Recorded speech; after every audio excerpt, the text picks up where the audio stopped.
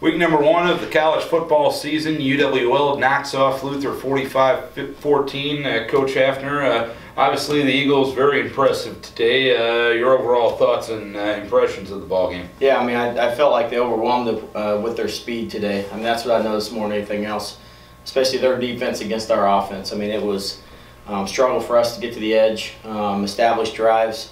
Thought we just did a lot of things that weren't typical of what we do, with just getting in wrong formations from the sideline that were called, and just a lot of silly things that we got to get cleaned up as we move forward. And offensively, their tempo I think hurt us a little bit. And when we can't control the ball and they're getting plays over and over, and we go 3 and out, it really puts a lot of pressure on our defense.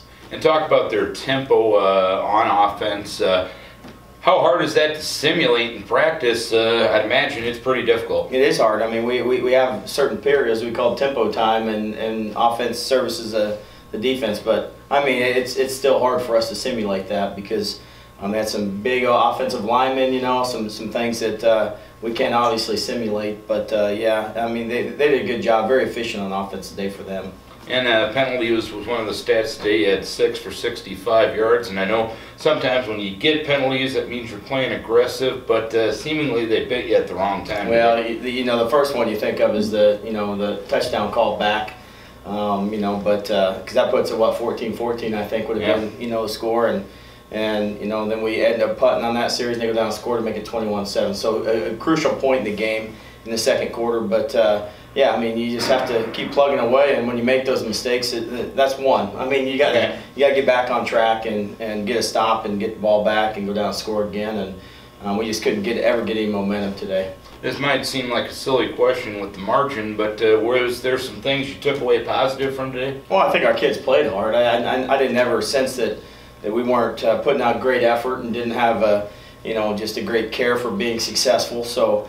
Yeah, those are positive things. I don't doubt that about our team, and I would say that that's going to continue as the season goes along.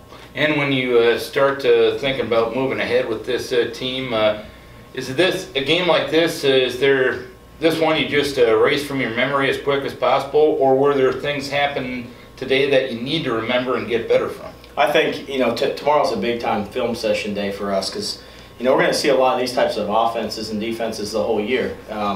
With our opponents, so we have to go really evaluate film, clean up some mistakes, and just to help us prepare for next week against St. Olaf and on in the conference play. All right, Coach. Hopefully a good week of prep and a better result next Saturday up at Northfield against the Ollies. Thanks.